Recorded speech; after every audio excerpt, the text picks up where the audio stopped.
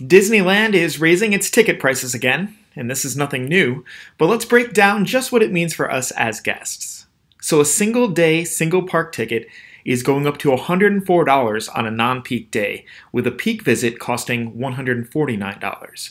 If you want a park hop between Disneyland and Disney California Adventure, you'll shell out $154 on a non-peak day and $199 on a peak day.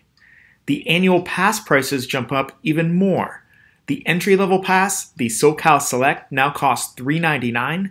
The Deluxe Pass now costs $799. The Signature Pass, which is the cheapest pass that comes with parking included, has increased to $1149. And then the Signature Plus Pass, which has parking, as well as Disney's Max Pass service and no blackout dates, costs $13.99.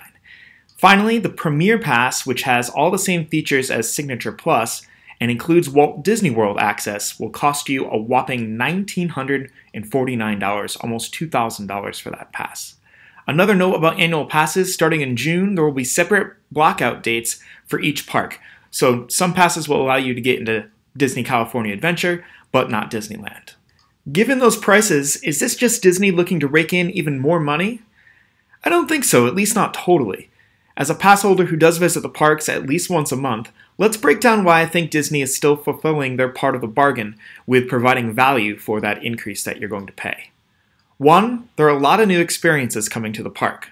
The latest increase does come right before the opening of the new Star Wars Galaxy's Edge and Marvel Land areas, which are anticipated to bring unprecedented crowds to the park. Two, there are major infrastructure improvements to the current experience that's going on. Outside of the parks, Disney is hard at work at improving the downtown Disney shopping and dining district, hotel amenities, and they're building a new parking structure to house the anticipated increase in the cars that are going to be visiting the parks. And inside both parks, they are widening paths, adding benches, and removing planters to try to increase the foot traffic to spaces that were not originally designed to handle the size of these crowds, while maintaining that same classic guest experience that everyone comes to expect. Now, some people are of the opinion that this is a way to thin the herd a little, manage the crowds, especially pass holder crowds, and I feel that there is definitely some truth to that.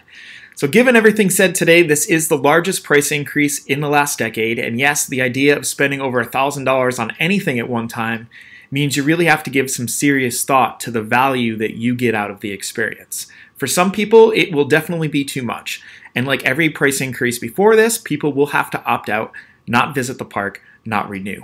The silver lining, though, is that Disney is keeping the monthly payment option, so when you do go to renew your pass, you can still choose to pay over the course of 12 months, and you're paying at zero interest, which, in my opinion, is a pretty good deal. Now, while I know it's a lot of money to be shelling out, to me, it's going to be worth it. Yes, I'm buying another pass, and I will talk more about why, personally, Disney means so much to me in the next video. Thanks so much for watching today. Be sure to like and subscribe for more adventures, and you can follow me on all of my social media at MATTYTJ.